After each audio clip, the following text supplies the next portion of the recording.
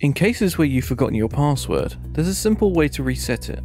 First, click on the icon that says Forgot My Password. Next, it will ask you to enter your email that you're trying to access, and to complete a CAPTCHA. Once you've entered the CAPTCHA, click Next.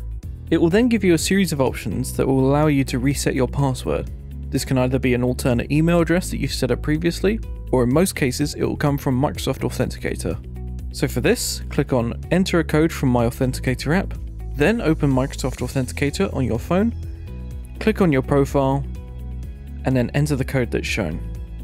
Once you've entered the code, it will verify that you're the account holder, and it will allow you to reset your password.